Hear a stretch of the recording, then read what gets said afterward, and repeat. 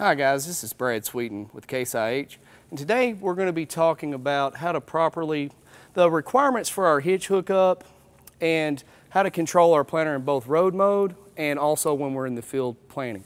So what you're going to need here, if you're going to hook up your 2130, you've got to either have a Category 3 or a Category 4 type hitch.